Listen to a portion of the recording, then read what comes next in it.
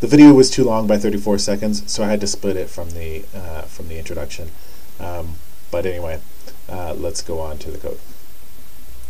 So this is the code, and here we see the same game details that we saw in the first code. So really not much has changed there. The only thing is that I added this new breaking concept as an example of extending the keyboard capabilities. Okay. The next thing to notice is that the length of the code is much shorter. Well, the length of the code that doesn't deal with key handling is much shorter. So here we have the frame setup, okay, and the only thing that has to do with the key bindings is here, okay. And then we have this the draw handler as usual, except that this time it's also going to draw break messages, okay. And then we have this new break function that we didn't have before, okay. And we are creating a key map object and passing in pretty much what we had before. The only difference is that now we have instead of just a key and an action, we have a key and a tuple, where the first value is the name of the action and the second value is the action itself. Okay, and so we're passing this dictionary into a new key map object, and then later on we're going to add another action for the down key that will be breaking. Okay, so let's see how this works. We need to look at the key map class itself. So in the init method, we see that we expect a key map. Okay, if it's none, we'll just create a new dictionary. If it's not none, we'll assign it to whatever was passed in. We'll also create a dictionary of labels and a dictionary of inputs, text inputs. Okay. So straightforward stuff. The next thing that we're going to do, this is a fairly long method. So the first thing that we do is this is set frame. We're going to receive a frame, okay, and we're going to call the set key down handler and set key up handlers on that frame, okay, and we're going to pass in this weird lambda thing, okay, which is just a function. It's a function that accepts a key and then does something with that value. And what does it do? It calls self key down, passing in that value. Okay? And then the same thing happens here. Okay, except this time we're calling self key up instead of key down. Okay. So then the next thing that we do is we're going to add labels so that we can see what the current key bindings are. Okay?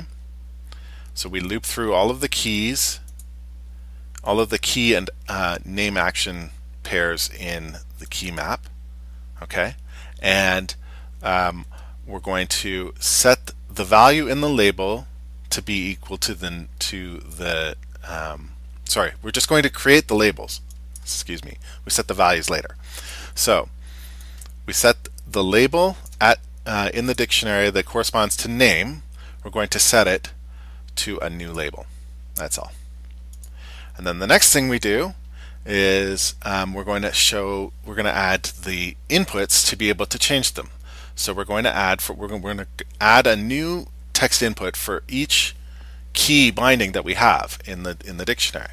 We don't know what we have, but that's okay. We can just loop through it.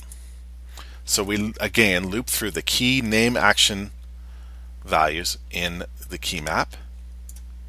And for each one of them, we're going to add a value into inputs at whose key is the name, is this name here, and again we're just going to add a new input.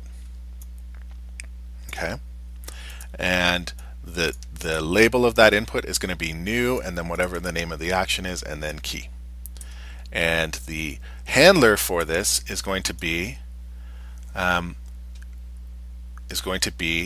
result of calling this method. So self get set key function, So really, this is kind of confusing.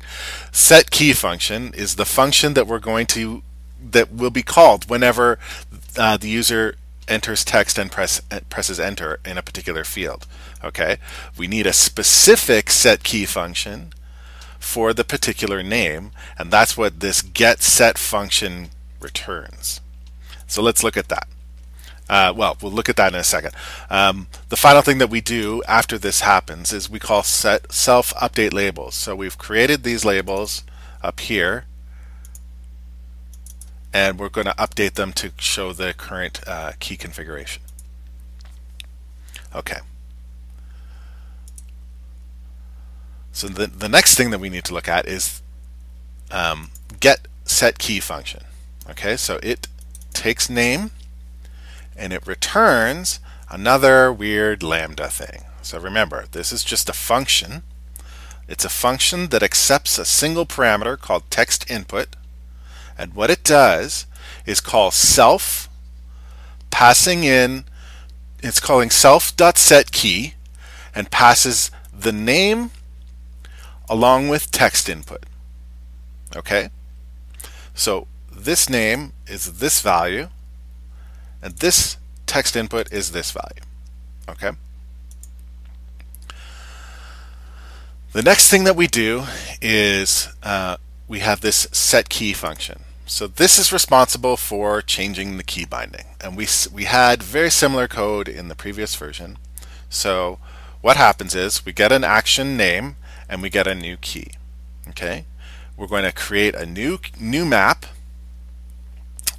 It's just an empty dictionary, and just like before, and we're going to loop through all of the key name action values in key map. Okay, if this name matches the action name up here, that means that the new key should replace the existing key. So we're just going to do that in the new map. Okay, and if it doesn't equal, if this is not true, then we're going to just use the existing key as is. Okay, and then we set self key map equal to new map, and then we don't need to print. That's just for debugging. And then finally we update the labels so that we can see the new key bindings. Okay, and print map is just a convenience method for debugging. And update labels, like before, what we're doing is looping through the key name action values in key map, and we're going to set the particular label associated to name. We're going to set its text equal to name, colon, and then the key that's bound to it. Okay, now we have the actual key bindings, so let's look at them. So just like before, we have the key down and key up functions. They're methods though, so that means that they accept two parameters. And this is the reason that we have to use these lambdas that I showed you, is because these functions, these methods accept two parameters, but we only want a function that accepts one parameter, and which would be key. So so that's why we had the lambdas. And then all that happens is we call self key action, passing in key and true. Okay, and we do the same thing here, except we pass in false, because once again the key is up versus the key being down here. So we can look at key action now. Again, this is very similar code to what we saw in the previous version. We're looping through all the key name action values in key map items. Okay, we're going to compare key, so the current value in the list in the dictionary. Okay, we're going to get its simple GUI key map value, and we're going to compare it to key pressed, which is here. Okay, if they're the same, we're going to run the action that's associated to it. So we're going to run this action, passing in key is down. So just like before.